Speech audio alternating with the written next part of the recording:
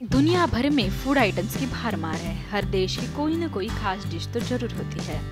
इतना ही नहीं, विश्व में बहुत सी ऐसी फूड आइटम्स भी है जो उतनी महंगी है कि अगर आप अपनी पूरी प्रॉपर्टी भी बेच दें तो भी उसका टेस्ट तक नहीं चख सकते। आप सोच रहे होंगे कि आखिर ऐसी कौन सी फूड आइटम्स है जो इतनी महंगी हो सकती है। आइए जानते हैं क्या है इन फूड डिश की खास बात।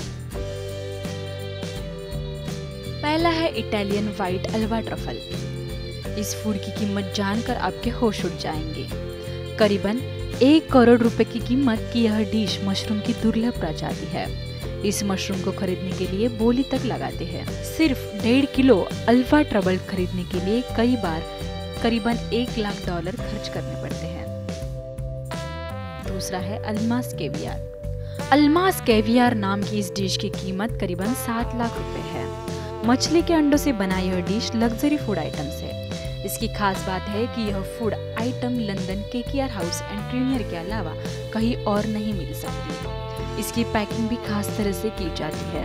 24 कैरेट सोने में इसको पैक किया जाता है। इसकी कीमत इसकी मात्रा के हिसाब से बढ़ती जाती है। तीसरा है युबारी किंग मेलन। मेलन यानी कि खरबूजा। गर्मी के मौसम में तो यह सस्ता मिलता है। आज हम आप जिस खास युबारी किंग मेलन की बात कर रहे हैं उसकी कीमत 15 लाख रुपए है। यह खरबूजा सिर्फ जापान के युबारी कब्जे में ही पाया जाता है। शायद इसके महंगे होने का यही कारण है। चौथा है डेंसुक ब्लैक वाटरमेलन। खरबूजे के अलावा तरबूज भी बेहद महंगा होता है। डेंसुक ब्लैक वाटरमेलन दुनिया में सबसे महंगा है। यह आसानी से नहीं मिलता। इसकी बोली लगाई जाती है और उसी के हिसाब से इसकी कीमत भी बढ़ती जाती है। लगभग 4 लाख की कीमत से बिकने वाला यह तरबूज बाहर से सख्त और अंदर से मुलायम होता है। Pizza royal. अपने 1000-2000 की कीमत तक का पिज्जा तो खाया होगा, लेकिन आज हम जिस पिज्जा की बात कर रहे हैं वो कुछ खास ही है।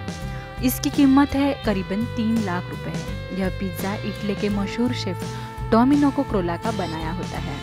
इसकी टॉपिंग पर 24 कैरेट के सोने का फ्लेक्स इस्तेमाल किया जाता है। इस खास पिज्जा पर शैंपेन भी डाली जाती है। NMN न्यूज की रिपोर्ट।